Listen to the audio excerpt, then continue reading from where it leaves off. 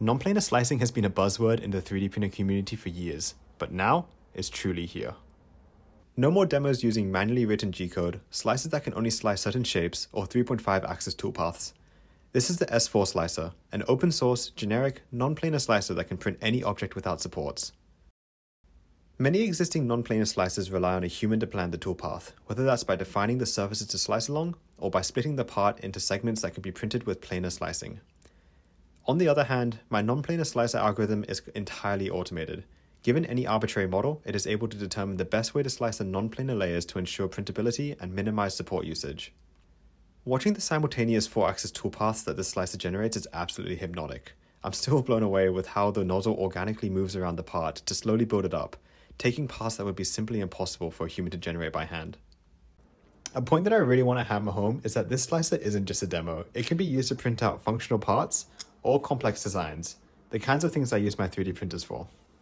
In true RepRap fashion, let's print out a part from my core R Theta printer.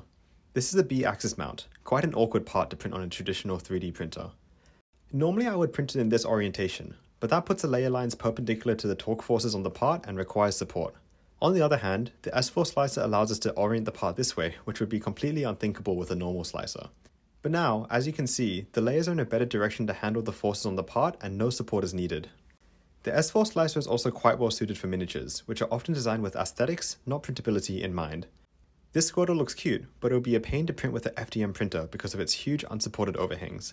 The S4 slicer has no issues with it, however. And the same is true for this baby T-Rex model. But the real magnum opus of the slicer is obviously the upside down Benchy, which I'm very proud of. It has some crazy toolpaths, and I'll get into how I managed to print this later in the video, which you really don't want to miss. A key limitation of my original printer was that the nozzle could only rotate 90 degrees outwards because of the end stop, something which would have prevented me from printing my upside down Benchy, which has 180 degree overhangs. So I reached out to JLCCNC, who helped me create these beautiful new extruder mounts, which have the end stops on the other side. They are CNC'd out of aluminium, making them ultra light and strong. They also provide an anodization service, which I use to make the parts red so it fits in with the rest of the printer. I've been using JLC PCB for years now and have always had a good experience with them. They also have metal 3D printing and PCB services, which I used for the previous steel version of the extruder mount and the aluminium PCB print bed. Getting CNC parts from JLCCNC is super simple. Just upload your CAD file, select what material you want to build out of, and it'll be made in just a few days. In my case, it only took 3 days to make these extruded brackets, which is pretty incredible. So a big thanks to JLCCNC for sponsoring this video and also providing some really great cheap services. Now back to the video. Given how complex these toolpaths are, you might be surprised by how simple the theory behind the slicer is. In fact, it all runs from a single Jupyter notebook, which you can run yourself. Let's quickly go through the algorithm because I think it's too interesting to skip. From a very high level, we're performing a few simple steps. Firstly, we deform our input mesh to remove all of the overhangs. We then slice the deformed mesh with a conventional slicer to get the G-code toolpath, and then finally we untransform the G-code back into the original shape, giving us our curved layers. This is exactly the same method I used for my simple radial slicer from my last video, except that the radial slicer could only deform the model in very simple ways, unlike this new generic non-planar slicer that I built. Zooming into the process, we first convert our triangle mesh into a tetrahedral mesh, which defines the object's volume. We then create a graph of the tetrahedral mesh, consisting of the tetrahedrons and their neighbors. Each connection is labeled with the physical distance between the two tetrahedrons. This graph allows us to run Dijkstra's to find the shortest path to the print bed for every tetrahedron in the mesh, which is pretty sick. We'll refer to this distance as the tetrahedron's path length property. We want to print from the base outwards, i.e. from lower to higher path length properties. Therefore, we calculate the gradient of this property by fitting a plane to the path length properties and finding which way slopes down. This gives the direction we should rotate every tetrahedron in to make the overhangs printable.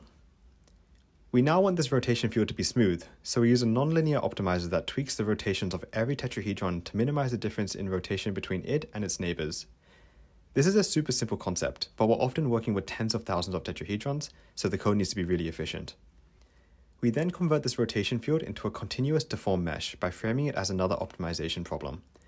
This time we're tweaking the locations of the individual vertices in the mesh to try and make every tetrahedron have the correct rotation, while also keeping the neighbors connected. This finally results in our deformed mesh, which we can slice and cure to get our G-code toolpath. Our final step is to untransform this toolpath from Cura into the shape of the original mesh. Every point in the toolpath lies within a tetrahedron in the deformed mesh, and we know how to untransform each one of these vertices, So we use a weighted combination of each of these transformations to move the toolpath point back into its place in the original mesh. We have some extra logic to prevent collisions during travel moves and extrusion compensation for the stretching and squishing that's going on, but after all of this, we get our final non-planar toolpath. This whole algorithm is generic, meaning that it works for almost all of the meshes you can throw at it. The best way for me to demonstrate this was to slice the most challenging model I could think of, an upside down Benchy. This is especially hard as there are overhangs which are greater than 90 degrees, which means that they're essentially printing in thin air, requiring the nozzle to point upwards. The algorithm identifies these sections by using the path to base property again, checking if it goes above the starting point. If it does, we know that the tetrahedron is printing in thin air and needs some extra rotation compensation. After a few iterations, we get this very splayed out Benchy, which somehow doesn't have any overhangs. And when we slice and untransform it, we get this crazy looking toolpath where the walls are being printed downwards. I cheated a little bit by using a simplified Benchy model to cut down on slicing times, which lacks many of the sharp features in the original model. But this model really stretches the limits on non-planar slicing, and I'm honestly really stunned that it was able to be printed at all. This is the culmination of months of work, and I'm really excited with how well it turned out. The hot end takes these crazy paths around the Benchy to slowly build it up, layer by layer, without any overhangs, and it's just really fun to watch. Hopefully this shows how generic the S4 slicer is, and the fact that it's able to print this upside down Benchy means that most other models are a piece of cake in comparison.